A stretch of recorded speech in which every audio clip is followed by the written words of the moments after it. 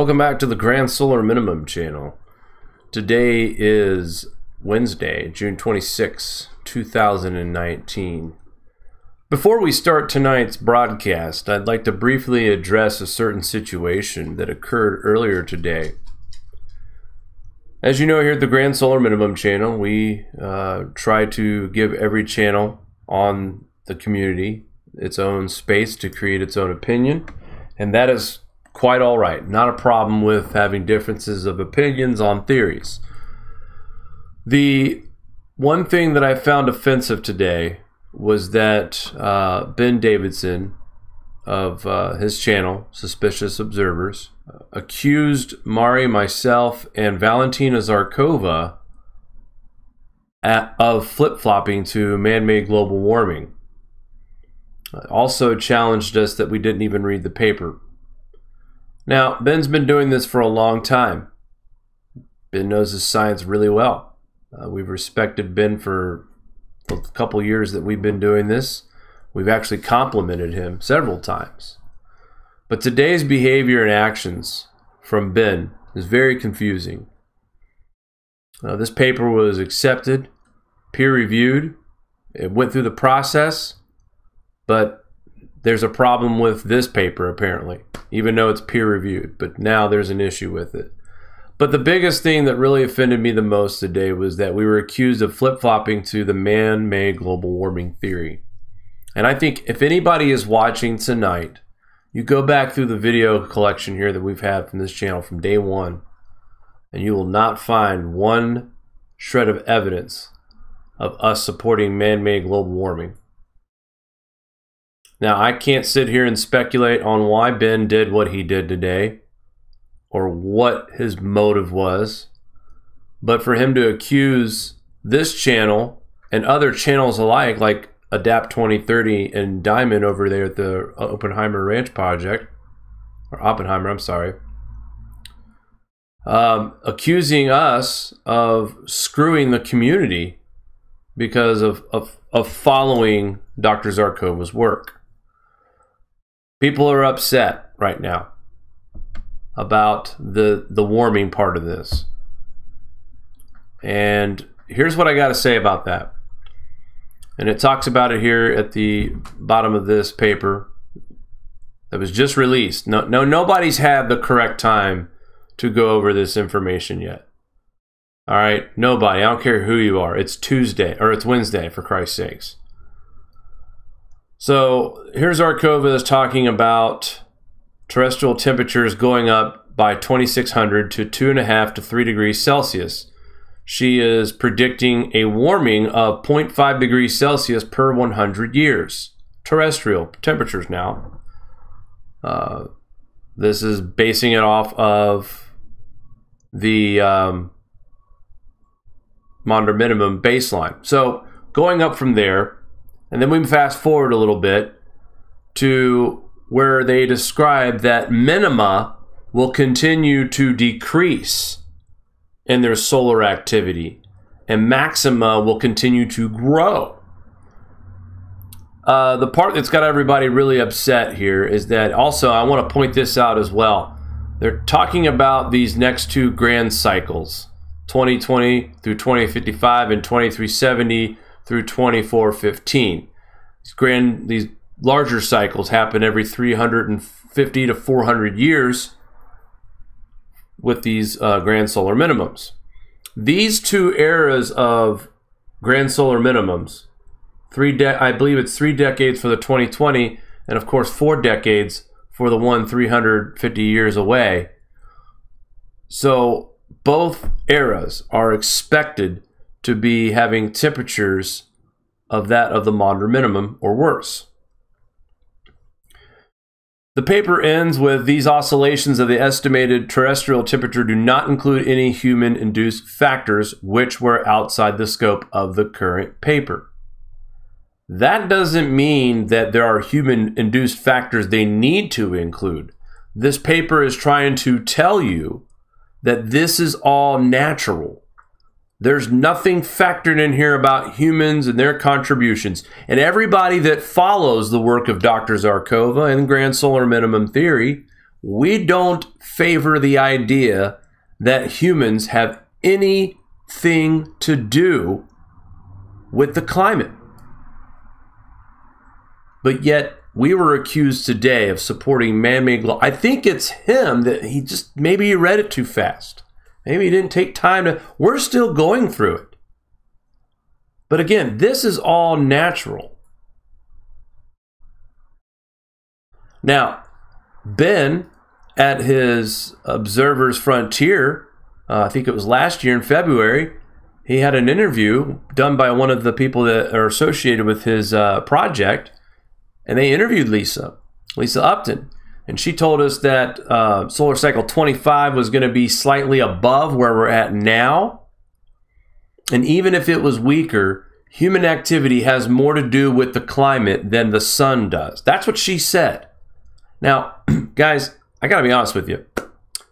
There's no way I would allow that kind of an interview on my channel if I didn't believe in man-made global warming. There's no way, I don't care who the scientist was, if somebody got on my program and told me that man was causing global warming, I wouldn't put it on the air. I wouldn't put it through an edit. I'd just say, well, that goes out the window. We don't believe that. But yet people that he trusts, and in fact, back in November, Ben had said how much he trusts Lisa Upton, one of the top scientists out there and most credible scientists out there. These are Ben's words, not mine. Yet he's promoting a woman who believes that human activity has more to do with the climate than the sun. Now, these are just the facts, guys. Are we done with the paper? No. We've read parts over it multiple times. This kind of stuff takes time. We're slowly sifting through it. Just like everybody else is right now. Now, we will have a lot of answers tomorrow because we are going to be speaking with Valentina Zarkova herself. And all these questions will be answered. See, the main distraction of what's happened today is, I'm going to say this right now. This paper was peer-reviewed and accepted in a science journal, well-respected science journal. The information is coming out now for a reason. And what Ben is suggesting is destroying the credibility of Dr. Zarkova because her information doesn't line up with his information, or the people who tell him what to read, I should say. Guys, I'll tell you what right now, get mad at me in 2031 if we are in the situation that Zarkova and others are predicting. I'd rather be ready for it than not ready for it. Ben wants you to think we've got 11 more years before we have to worry about things getting out of hand. Again, we're going to have the interview tomorrow with Valentina Zarkova herself. We'll try to have it up on the air for you guys sometime in the evening hours. She will be answering questions like this. What did she mean about the warming? I know what she means. Just because we have grand solar minimums on the way for 3 decades doesn't mean we don't warm back up a little bit for the other 7 decades. We'll also get to the bottom of what a super grand solar minimum is. This was also one of the slides that was blurred out during the presentation, and we will get a clear indication and a thorough answer about what a super grand solar minimum cycle is. Was it misinterpreted? Could have been. Or maybe some of you had it right the whole time. But again, instead of putting your viewers through this, Ben, and putting my viewers through this, I don't understand why we couldn't have communicated in a private manner and talked this out like professionals. Again, I'm not an expert. I report on grand solar minimum related news, and I try to bring the community the best information possible. And it's thoroughly vetted, believe you me. I'm not interested in a war with another channel on YouTube. We don't have time for that. And I think a lot of you out there who are watching tonight are pretty smart, and that's why you're here in the first place. You understand that. So, again, thank you for tuning in to the Grand Solar Minimum channel. Today is Wednesday, June 26, 2019. And let's get started here at the grandsolarminimum.com. Our space weather right now, solar wind speeds are sitting at a 387.8 kilometers per second with a density of 6.6. Now let's go over to spaceweather.com. We still see AR 2743 very weak. It is a member of solar cycle 24, sunspot number 12. And while we're here, let's take a look at the TCI, which has not moved an inch. It's still at 3.56. TCI is the thermosphere, the very top of the atmosphere. We are now keeping track of that is cooling as well. My goodness, look at this, folks. This is absolutely gorgeous. Sorry, this was not part of the show, but I wanted to show this picture here. We've talked about noctilucent clouds so much this year, and these are just absolutely breathtaking photographs that we are receiving right now. This is, guys, it is a scary time, but at the same time, what a time to be alive. What we are witnessing right now, no one's alive to talk about this last grand solar minimum. We don't have any actual account of the last grand solar minimum. We do on records and paper, but we don't have what we have right. And the best thing about it is that we have all this equipment to monitor everything.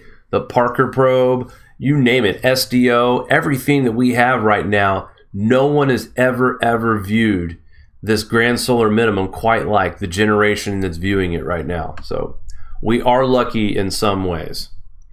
All right, let's take a look at space weather over at the grandsolarminimum.com. KP indices are light right now, sitting at a 1. We were at a 0 earlier, and the 24-hour max is sitting at a 2. Let's zoom in on the SDO, see if we have anything brewing here. And I've had a lot of trouble from this actual image here. Just from the still shot, we can see that we have an active region just on the eastern limb of our star. Come on, baby. You can do it. Again, no real large coronal holes to really affect the magnetic field of Earth at this time. We are watching a region on the far eastern limb that could be an active region. Let's take a look at the whole view. Yeah, looking at the -90.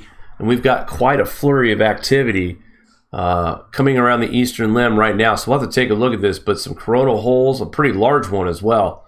So we'll definitely be on the lookout because, folks, space weather is getting weird, and so is the volcanoes and the earthquakes.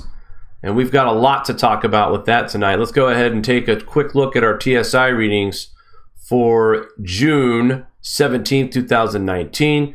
We came in at 1360.59, so TSI kind of leveling back out to where it was before we had that little bit of an increase in TSI.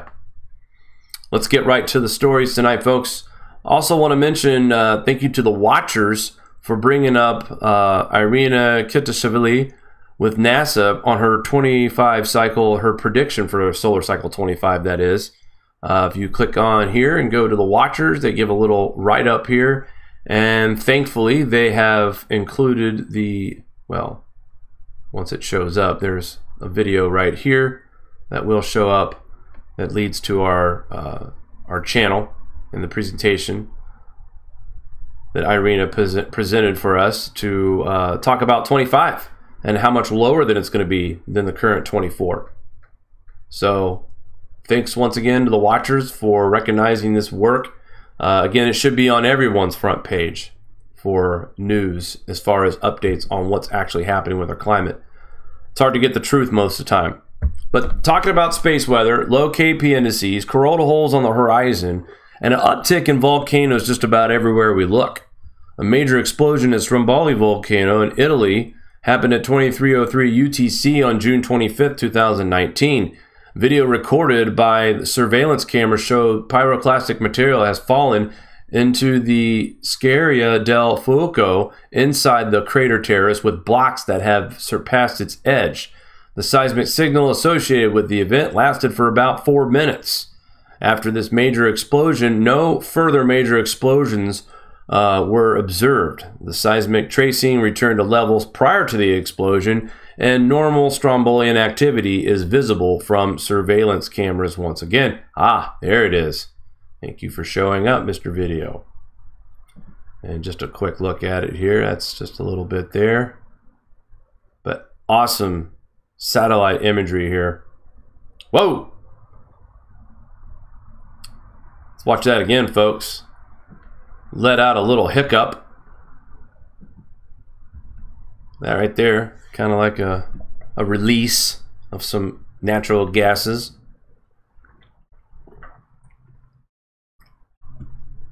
We'll leave a link here at thegrandsolarminimum.com. Thanks again to watchers.news for their constant coverage. And here we go, more volcano news. SO2 at historically high levels. White Island alert levels have been raised in New Zealand. Moderate volcano unrest is taking place at New Zealand's White Island volcano, forcing authorities to raise the volcano alert to a 2 and an aviation color code to yellow on June 26th. Now, New Zealand is near where we have these 7.3 earthquakes out in the middle of the ocean.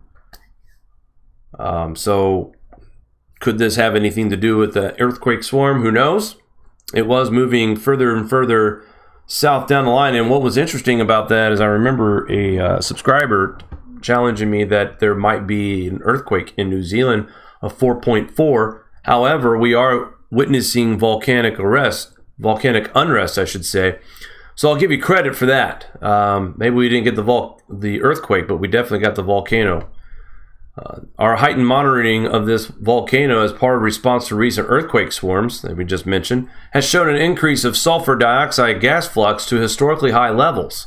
A gas flight today detected 1,886 tons per day of sulfur dioxide, nearly 3 times the previous values measured in 2019. That was the month of May. This is the highest value recorded since 2013 and the second highest since regular measurements began in 2003. Further gas measurements will be undertaken as soon as conditions will allow. Nearby earthquake swarms are continuing, although at lower levels than reported on previous bulletins. It is still unclear the relationship of the earthquake swarms and the high sulfur dioxide observed today. The change in gas flux represents a significant change in our background monitoring parameters of this volcano, the White Island, and is consistent with the moderate and heightened volcanic unrest. As such, we have changed the volcano alert to level 2 and the aviation code to a yellow. So once again, another volcano alert, and from a region that was seeing 7.0 or higher earthquakes in the middle of the ocean. Here is the big story of the day. Spectacular stratospheric eruption, volcanic ash up to 63,000 feet in Yulon, PNG. Satellite imagery obtained 8:30 UTC, June 26. An ongoing volcanic ash eruption approximately 63,000 feet above sea level, extending in all directions. Volcanic ash, 44,000 feet, continues to drift south and is expected to dissipate within 6 hours. Now, this is also in the same area. Look at that picture. Wow. So 63,000 feet today. And on June 25th, we had a 42,000 feet ash plume shot up into the atmosphere. And I believe that one had a consistent ash plume flow of 44,000 feet afterwards. So it was, I'm sorry, I take that back. It was 42,000 feet. It was the ash plume, and then I think it was 22,000 feet that was a continuous ash plume into the atmosphere. So within 2 days, we saw 2 pretty big eruptions from this volcano. And it is not a coincidence, folks. Not one bit. Low solar activity, more cosmic radiation, exposure to our planet, heating up our core. And hey, listen, guys, don't forget the atmosphere is cooling. So when the atmosphere is cooling and the inside of our planet is heating, you're going to have contractions. Contracting, meaning earthquakes, volcanic eruptions.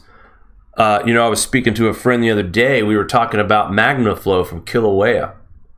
And I don't know if you guys noticed the difference in the glow of the magma which was bright yellow, versus that burnt orange look that we usually see lava, that bright yellow represents the amount of highly charged particles that is penetrating our core and the magma underneath.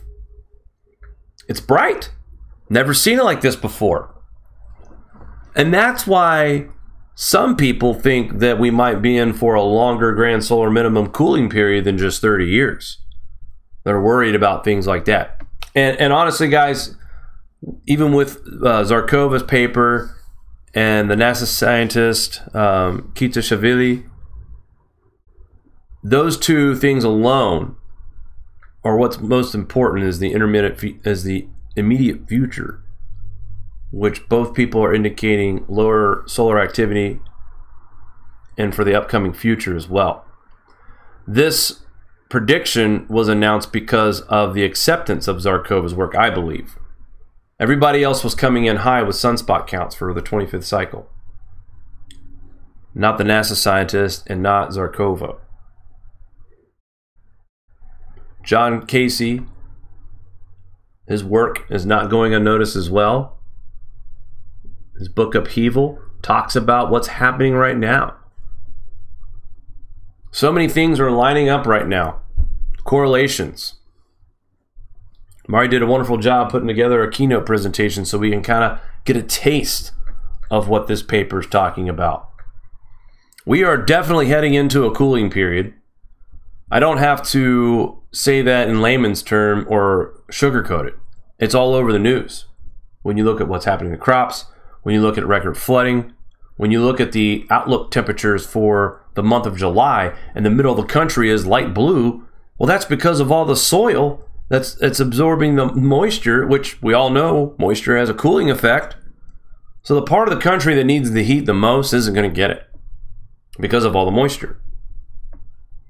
Our crops are being attacked in more than one way. And just like a friend of mine in Nebraska, Matt, had said to me, right now, the crops, this is just a race until the first freeze. Because farmers and other people who are aware of this topic understand that we could see some early freeze this year. Late September, maybe? Mid-September in some spots? Who knows? I mean, we had 20 inches of snow in Colorado on the first day of summer. Their average on June for the month is 0.1 inches of snow. But, yeah, 20 inches. Yeah. Global warming, right? Lisa Upton, anyway, that's what she says. And she thinks that solar cycle 25 is going to be a little bit stronger than 24. Anyway, the proof's in the pudding, guys. Watchers.news, what's up with that? Climate Depot, Ice Age Now.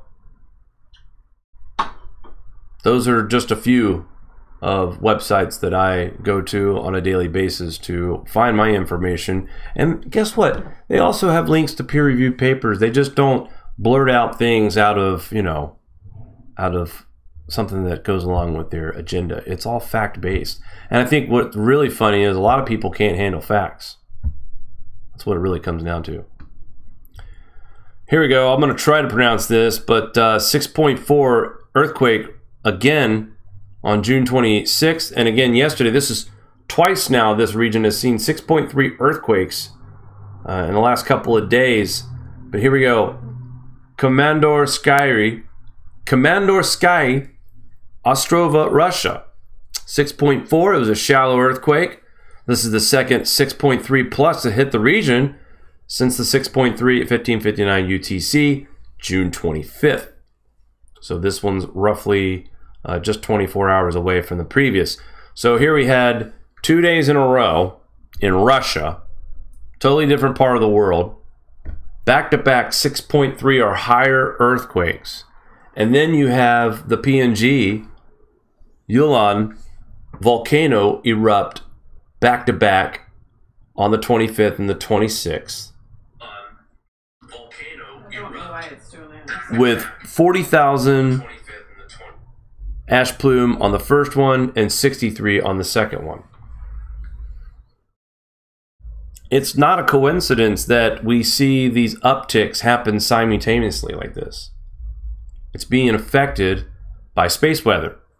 Actually, today we were predicted to get some kind of space weather influencing our magnetic field on the 25th and 26th. And ironically, here we have these 2 decent-sized earthquakes and 2 large-sized volcano eruptions. And remember, folks, anywhere over the 35 to 40,000 feet range affects the climate in some way. If it's regional or local, either way, it makes things cooler and definitely complicates the climate in those regions.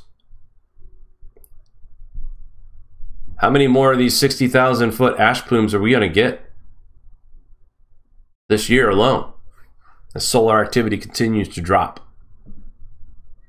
Guys, don't go anywhere. We'll be right back. Do you like this show? Give us a thumbs up. Want to support us more? Share to your favorite social media platform. Buy a t-shirt or become a Patreon. All links are in the description below.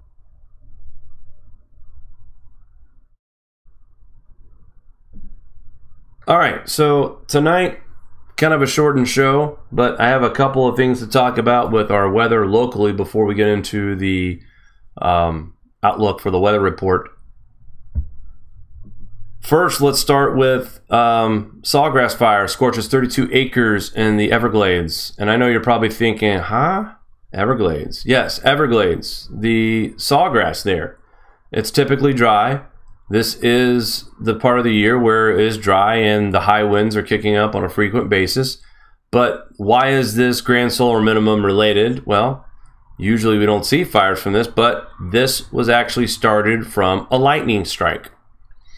Last week, an individual was killed in Florida while riding his motorcycle. This week, we get a 32,000 acreage burnt from a fire started by lightning sparks, or from lightning strikes, I should say. It grew from 18,000 to 32,000 acres Monday night amid hot, dry conditions. As early as Wednesday afternoon, the fire has been contained 54%. This week has been unusually warm in South Florida and has been mainly rain-free across the region, according to AccuWeather senior meteorologist Paul Walker. The conditions likely aided the rapid spread of the fire, he added. So, lightning, heat. Of course, that's where you want to go for the heat, Florida. But the lightning is getting more and more intense. Saw an amazing lightning strike in Dallas. And once again, I'm being told, you haven't seen nothing yet. So, just an example. Cool, damp weather across the Northwest after a generally dry and comfortable weather graced residents in Pacific Northwest over the past few days. A slow-moving storm system will bring about change in the weather pattern through the rest of the week. Damp and unseasonably cool and even severe weather will replace the pleasant conditions throughout the remainder of a traditional work week. Warmth from Wednesday east of Washington and Oregon, Cascades will fade as cooler air spills in on Thursday and Friday. And here we're talking about lightning may spark fires. So that is part of the damage or the possible damage that we can get from these severe thunderstorms through Wednesday evening. Hail and damaging winds. Maximum of 60 miles an hour. Wind gusts of 60 miles an hour. Some of these storms are likely to produce hail. Where little or no rain falls, lightning strikes could initiate wildfires. So that's back-to-back stories in the weather today talking about lightning-caused wildfires. And I want to point out, while I'm thinking about that, there's been all this mass hysteria from the mainstream media about all the acreage that was burned the last couple of years in the California fires. Folks, if you go back and look at history of wildfires, and how much has been burnt over the years, you'll see back in the 1920s, 1930s, we had a lot more wildfires burning up our acreage than we do today. It's significantly lower. So you can't tell us that it's the increase of global warming and climate change why we're having so many wildfires, because right now the wildfires are way lower than what we had in the 1920s and 30s. And back then, remember, we weren't talking about man-made global warming. There's no such thing. Politicians weren't quite as dirty as they are today. Storms over much of Montana and neighboring areas of North Dakota, Saskatchewan.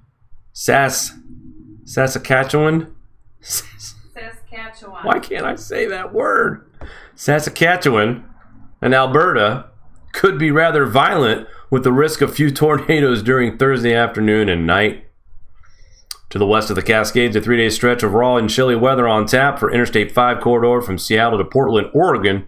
High temperatures will average a few as much 10 degrees Fahrenheit below normal in most areas through Friday. Good, they're probably ready for it. It's been unseasonably warm there too. So, the clouds and showers accompanying May-like chill and prevent the strong June sunshine from alleviating any of the cool feel to the outdoor air. They're like poets over here at AccuWeather. Thank you for that. So, much cooler air on the way. Heat on hold, as we talked about a huge heat wave building up into the west. Now we're looking at much cooler air inundating the northwest. Northeast has been kind of cooler than average, but here lately we have a future of temperatures in the 80s as well. So we will leave that article as well to look at. And before we get into our GFS outlook, Tropical Storm Alvin. That's right. Tropical Storm Alvin, who is going nowhere, has been named today. And I say this because it's a Pacific storm, and this ad does not want to shut. There we go. Okay, so it's a slow news day, guys. Weather Channel, they all named it. Let's go ahead and name a storm that's not going to affect anybody.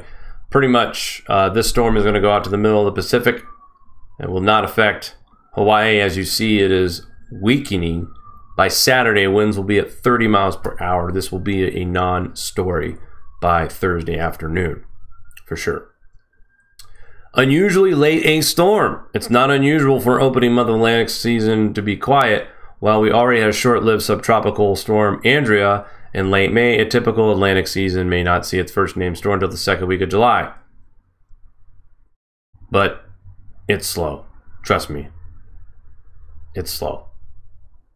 The last time we had this start, July 2nd, 2016, 3 years ago. That is unusually slow too. So what do we have in common? El Nino, of course. El Nino creates wind shear, does not allow hurricanes to hold it together to make landfall.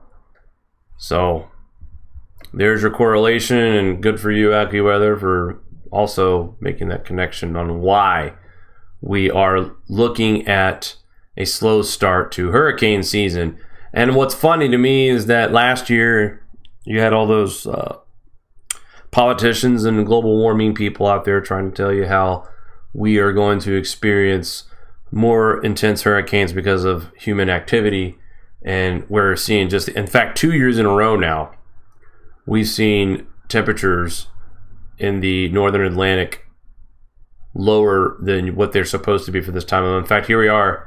Right now, we're almost at zero. We're at 0.159 in the north, in the index of, sorry, this is the El Nino 3-4 index. However, North Atlantic has been struggling to stay above baseline as well. Right now, it's on the decline. It is also sitting at 0.104 above baseline. So temperatures in the North Atlantic are dropping. Insometer is at neutral. And folks, I've already heard from a lot of reliable sources that we will see a pretty much quick transition into a La Nina. So that is coming up. So good grief. On top of what we all know will be the beginning of the solar minimum in 2020, when the solar cycle 25 begins and the real low solar activity begins to set in, on top of a La Nina, on top of cooling atmospheres, on top of cooling oceans. Whew. Let's look at our live radar right now, satellite imagery. Let's go ahead and take you to the GFS. Rain's everywhere across the Midwest where we don't need it, at the very top of the Mississippi, Illinois, Indiana, Ohio, looking at rain. Parts of Northwest, or I'm sorry, the Northeast had some showers earlier. Those are moving out. And again, just an overall typical rainy pattern here for much of the South, the Midwest, the Ohio Valley, the South. And as we move into early next week, again across the Plain States, South Dakota, Nebraska, What's important here is that we really do need some dry days here in states like Nebraska. So let's see how many dry days we get in the entire state of Nebraska starting from today. Still dry, June 29th. Some spotty showers on the 30th, and then maybe in the northwest corner. We'll still count them as dry, so 3 days now. And then here we get another chance across July 1st. So we can't go more than 4 days without getting a chance of heavy rain. And this red-orange area right here does not look good. I've heard a lot of farmers say they need about 10 days of no rain to get things going. But look, as we look into the future, here's July. Most of the Northeast and the Midwest inundated with widespread scattered rain. July 2nd, more rain for that region. Moves into July 3rd. Now the Northern Plains shuffling into the Midwest. Once again, Ohio, Dayton, Ohio, West Virginia, Kentucky, Tennessee, North Carolina, South Carolina. 4th of July, there's going to be fireworks, all right. Check this out. This just explodes right over South Dakota. So I can bet your ass we can, sorry about the language there, but bet your bottom dollar we can get some flooding rains out of this on the 4th of July. Still moisture across the Ohio Valley. This storm races off into Canada by the end of the 4th, and more rain sticking around in Ohio, Tennessee, Kentucky. Finally, Friday, July 5th, just when you thought there was a chance of drier weather, more rain showers develop and go into the weekend on Saturday. Meanwhile, the same line of storms that just keeps popping up right over the Central Plains, the Central United States. Just the atmosphere just keeps reloading and throwing showers here and throwing showers here and throwing showers here and throwing showers there. So the few days of dry weather in Nebraska and Ohio, enjoy it. The GFS is not very favorable of too many streaks of dry days. There I just counted 3 more days of dry weather for Nebraska and Ohio before once again the atmosphere reloads and starts throwing more moisture into Kansas, Nebraska, Missouri, Illinois, Indiana, Ohio, Kentucky, Tennessee, West Virginia, North Carolina, South Carolina, and Florida.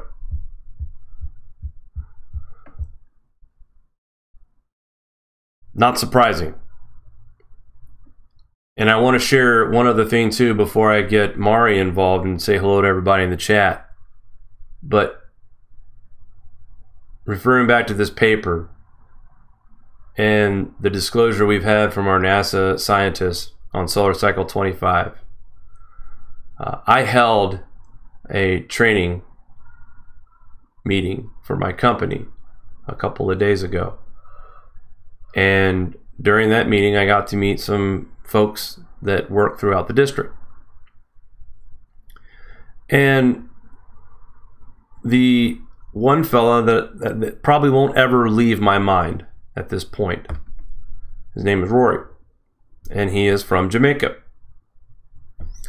And we started talking about the importance of Dr. Zarkova and her work, and I was excited about the paper. It just got released the day prior, and was talking a little bit about it, some of the new research that's coming out on the climate.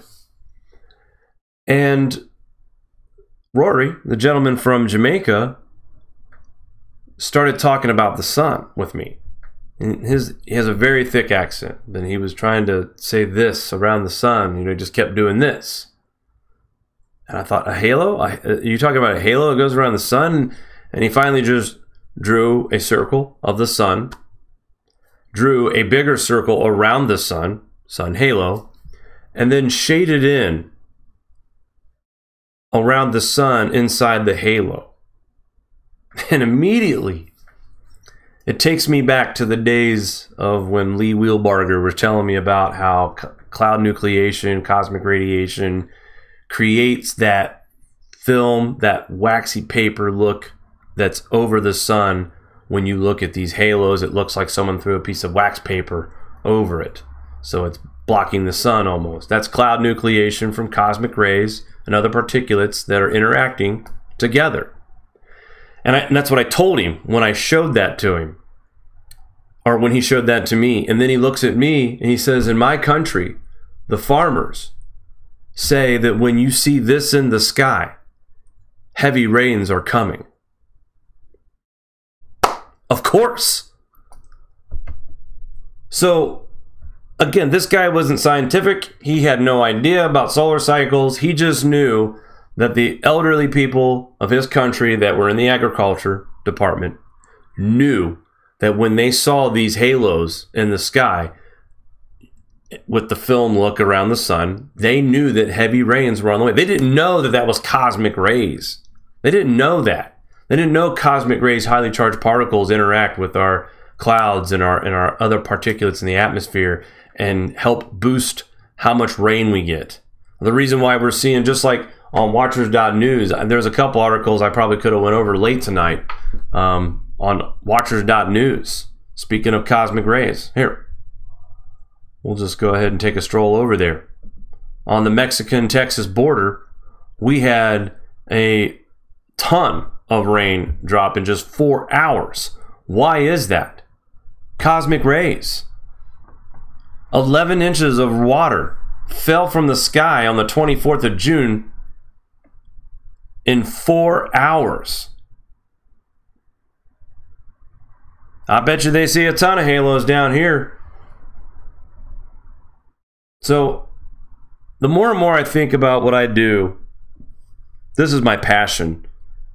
I've always been fascinated with weather. And I can't tell you the chills that I received when this Jamaican told me that his family, who are farmers, tell everyone that when they see these halos in the sky, this is an indication of heavy rains to come. And he's right. And so are those farmers. And not just because of the halo, but what the halo represents. Look, we don't see these halos during solar maximums. We're only getting photos of these halos during minimums. Let's think about it. I bet you there was very, very few halo pictures in 2014. I promise you that. So with that being said, I'm going to bring Mario over here and have her say hello to everybody before we sign off for the night. Mari, we've been busy today. Tomorrow's a big day. We've got Valentina Zarkova. You know, what can you tell our loyal listeners about what to expect for tomorrow night? You know, it's very exciting. I think the biggest thing I'd like to clarify is ever since the GWPF presentation with the infamous blurred out slides, people have blown out of proportion and sort of made up their own, speculated. Yeah, definitely speculated their own conclusions to what these slides were about. And I think the biggest thing that I'd like to clarify with people is what a super grand minimum is. And no, we're not going into it. We actually are halfway coming out of it. And also the fact that the warming isn't her trying to get funding from the global warmist. Wow. She's not on that agenda whatsoever. Some pretty nasty accusations out there. She was excited when I spoke to her originally about this paper, about how this work pulls the chair out from underneath AGW theory. If you actually go through the math and understand it, it shows that yes, we cool and warm on natural cycles, and if you do the math, you cannot attribute AGW with this natural warming trend. So yeah, it's the ball's in their court to explain that, and they're not going to be able to. And it's really, once you put the pieces together, it's a brilliant paper. And she stepped it up from her last paper and fine-tuned everything. And this is a model that she's worked tirelessly on with her team. And nothing in science is perfect. It's trial and error. So if you want to criticize her last paper, she learned from that paper, took all the feedback she got from that, and put that work into new papers, reworking her forecasts. I think it's brilliant. Before I forget, the spoiler minimum was not included in her work because of the fact that she argues this, and it's publicly known, but a supernova named Vela is partly to blame for that unscheduled minimum that did not match with the rest of the calculations. And again, that nova only happened 600, 700 light years away, so that was relatively close. I know you're saying 600 light years. That's tons of, but it is close when you talk about supernovas and how far away they usually occur. So to me, it makes sense that that space radiation that we received from that nova caused our planet to go into a minimum-like cycle due to all the space radiation, cosmic rays that we were under attack from during that time. Yeah, I believe that was another accusation from today. Yeah. That was, she said. So it was included, but it's not part of the actual solar minimum. She definitely factored that in, no doubt, if you actually read the paper. So I'm excited about that. I had something else. I got totally distracted. I do want to say a hi to a few new people. Ophelia's Portrait says they're in Omaha, Nebraska, and it's been raining almost every day there. They spoke to a farmer who comes into the city to sell produce, and they said most farmers can't even plant. The ground is just still too wet. So it's sad. They said most farmers can't even plant. Hey, Jake, you're making me repeat myself. Let's see what else. I didn't really take notes from the chat. It's like a lot to take in. Bottom line is, what happened today, we're not going to let that distract us or anything. We'll have Valentina clear up any questions you guys may have. So leave your questions in the comments and we'll definitely get to them. And you know, hopefully I'll be able to speed edit that and have it done by tomorrow.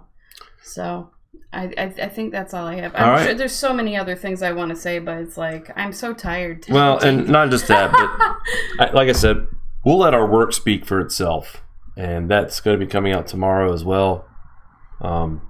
Again, I'm not going to play a part of any kind of games that will give out any more bad information that we can avoid doing. And right now, I feel like that some of the work that's been done today from another channel, a bigger channel, which surprisingly is putting a lot of energy into a channel that's nowhere near the size of his. But again, I think it's counterproductive to be that arrogant and to be that in your face about it.